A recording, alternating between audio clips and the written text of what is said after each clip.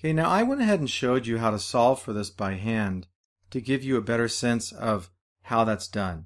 But thankfully, we don't really need to do that by hand. Once you see the basic formula and understand how it's done, we don't really need to do it by hand anymore.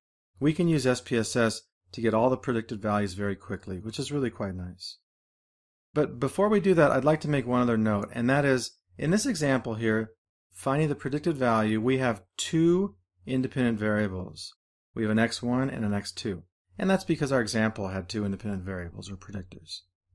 But this equation can extend out as far as is needed based on how many independent variables or predictors that you have.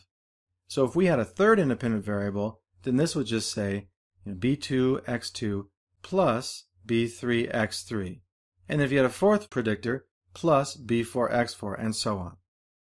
And then in simple regression, if we had just one predictor, then that would just disappear and we would just have y hat equals a plus b1 x1, and that would be it.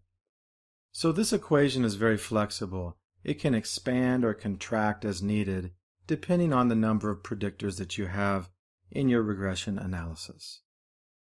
Okay, but let's go ahead and find the predicted values for this problem. Okay, so we go to Analyze and then Regression and then Linear. Here I want to have college GPA as my dependent variable, and then we'll move these two variables over.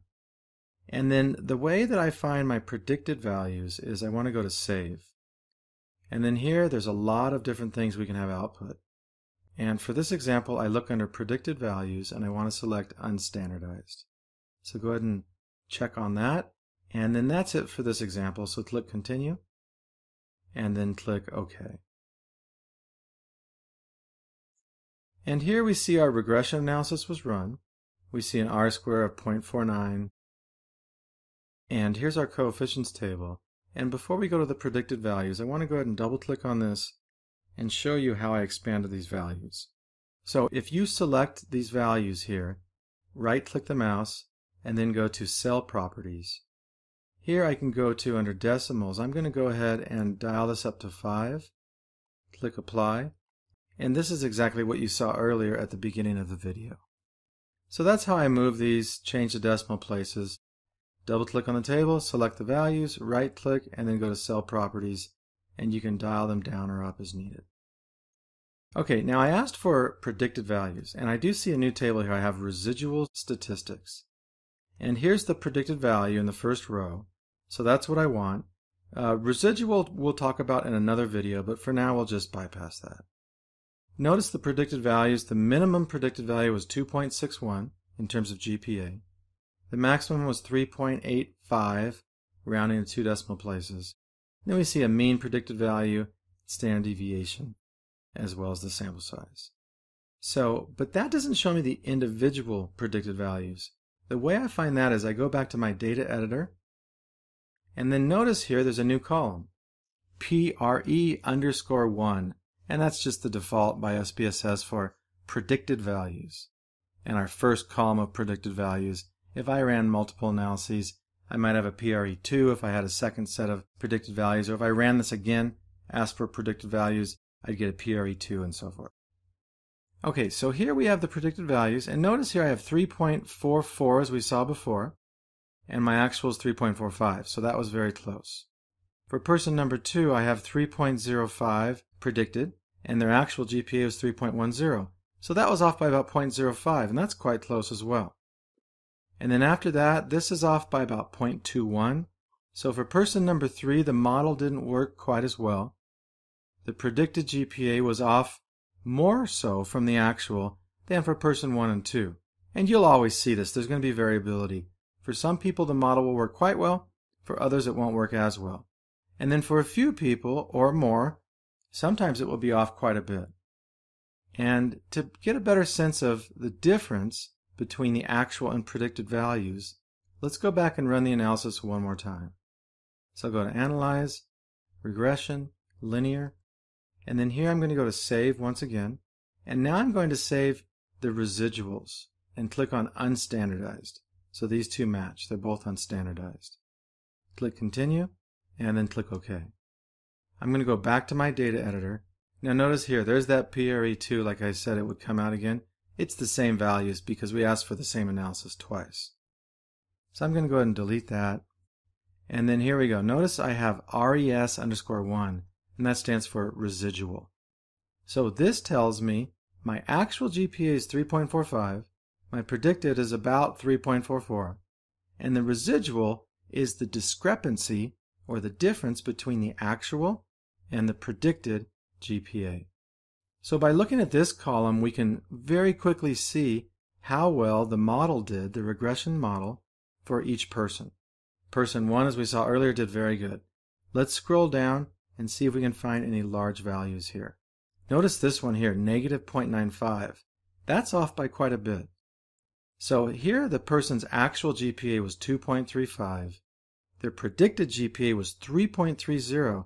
So notice how that was predicted almost 1 grade point higher than the actual. And there's a reason for this. If you look at this here, notice their SAT score was 1170. Now here we're using the traditional SAT values where the mean was 1000. So 1170 was quite above the mean. They did very well on the SAT. But notice in terms of their actual GPA, they really didn't do that great. They were a C average, a 2.35 grade point average. So this was a person who had a pretty strong aptitude, but their performance didn't really match their SAT score. So probably either maybe they worked too much, or there was a motivational issue, they were distracted, or maybe they suffered from procrastination or what have you. But for whatever reason, they underperformed. But the model, because their SAT score was high, it predicted a higher GPA than was actually the case. And you can see that elsewhere as well. This is our biggest one here, biggest discrepancy. Notice here they had a 2.11 GPA and they were predicted at 3.12. And that was probably due to their high social support score and their SAT around the mean. But the social support score probably had the most influence here in why the predicted value was about 1 point higher than the actual. Now once again, R-squared, the overall measure of the variance accounted for, that tells us how well our model did. For individual cases, there will be some that are very close and there'll be some that are further off and so on. But remember, overall, this model is doing really quite well at predicting college GPA because we accounted for, I believe it was 49% of the variance. Here, R-squared, 0.49. So we accounted for 49% of the variance. In other words, SAT score and social support, when taken together, they accounted for almost half of the variance in first-year college GPA.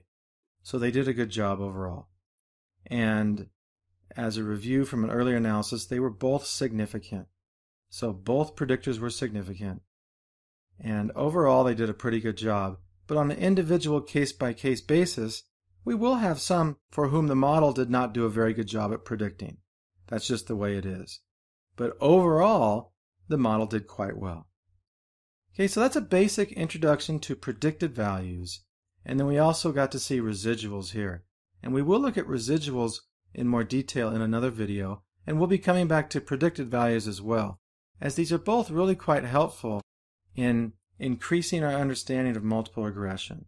So in other videos, we'll be visiting these again, and we'll see how knowing, for example, the predicted values can help us to understand R-squared from a different perspective, and how knowing residuals will also give us some insight into the regression analysis and so on. This concludes the video on finding predicted values in regression. Thanks for watching.